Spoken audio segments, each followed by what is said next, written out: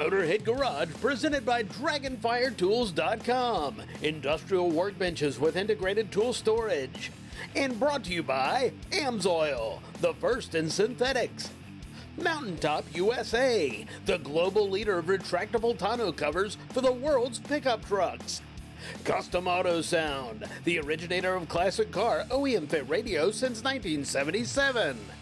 And by Eagle Lights, finely crafted LED lighting solutions.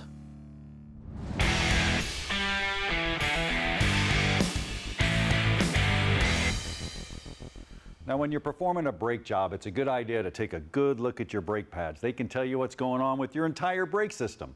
Welcome to this AMSOIL Tech Tip on reading brake pads. Well, they can tell you a lot, and you can see it right here. Starting on this first one, you got an inner pad wear. Now, your inner pad wear, because of the floating and moving calipers, is probably due to your slides are sticking or it's not moving, and your inner pad's going to wear out. You got tapered wear here, which is actually caused by usually misinstallation of the pad, and the pad's kind of off-center there on your rotor or your actual caliper itself. That's a problem. Starts to get hot, starts to burn up. You get the actual glazing, crackling, or lifted edges here. And then this one's pretty cool. It's overlapping friction material. Now I'll give you a better look right here on the table. What are they supposed to look like? Here's one right here, which is a brand new pad. It looks good. You got a high coefficient of friction. Your next one, well, this is actually glazed. You can see it's all shiny, and it's also tapered. It's bigger on this side than that side. This one, well, it's pretty obvious. It's all chunked up. And then the cool one right here is that overlapping. Now, what is that? That's because the rotor was actually too small, and you can see it's not even touching it on that surface right there. And what happens is you have that overlapping.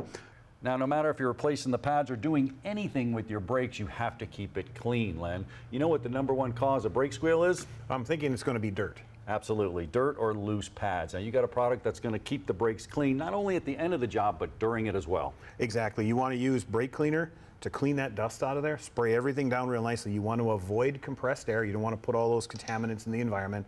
But you hit it with the brake clean. It'll bring it all right to the floor. That solvent will help clean all that dirt off there, and you start out with a nice clean brake job. Yeah, and you think about that, Len. I mean, I just touched these brake pads. I mean, barely touched it. And you guys can see that's all on my hands, not to mention the grease, the dirt from working on the car. Yep. That stuff's going to get transferred from the pad to the rotor. There's my coefficient of friction. Big old word to saying, hey, it's not going to do the stopping. Exactly. You want to make sure everything's clean. Yeah, and you can do that. Check them out on their website, AMSOIL.com. Brake Clean is there, and so many other cool products. It's just a click of the button away. Our PaintedAutoParts.com Motorhead of the Week is Rick Swartz. Now, Rick first crawled into a race car when he was just 5 years old. Unfortunately, it wasn't his car. It actually belonged to Tom the Mongoose McEwen, the famous drag racer. And oh, by the way, Mongoose was sitting in it in the staging lanes when Rick got in there. We know Mongoose probably wasn't too pleased, and neither were Rick's parents, but Rick was hooked on motorsports. After working for several race teams as a kid, he eventually went to racing school with dreams of racing in the Indy 500. And after 3 days, he was faster than everyone in a class that included an actual IndyCar driver, too. Rick was fast, and I mean really fast, in lots of cars, including Formula Ford, Formula Mazda, and the Mazda Pro Series, even in Trans Am. But as happens so often, life got in the way back in the 1990s, and Rick's dream of racing at Indy slipped out of his grasp. In recent years, Rick has worked as an instructor for the Brakes Teen Driving School, teaching kids safe driving techniques and likely saving lives. And by the way, he swore he'd never go to the 500 unless he was racing in it. Well, just this May, at 58 years old and facing a cancer called multiple myeloma, Rick decided it was finally time to go to Indy. And he did get to do some hot laps, if only as a ride-along in a two-seater. Thanks, Rick Swartz, for being the PaintedAutoParts.com Motorhead of the Week.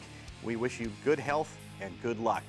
Oh, by the way, you too can be Motorhead of the Week. Just send us a note at motorheadgarage.tv and tell us your story. Thanks for being with us here at Motorhead Garage, presented by DragonfireTools.com.